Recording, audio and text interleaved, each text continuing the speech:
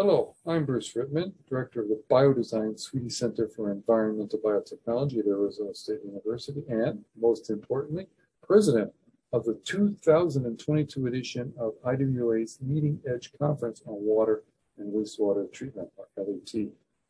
LET is recognized as the world's premier event for the exchange of information among scientists, technologists, and practitioners who seek to provide solutions to emerging and persistent water challenges. In addition, the pandemic has shined light on the role played by water and the wastewater sector in public health. For example, water-based epidemiology is a powerful tool to detect and mitigate disease transmission.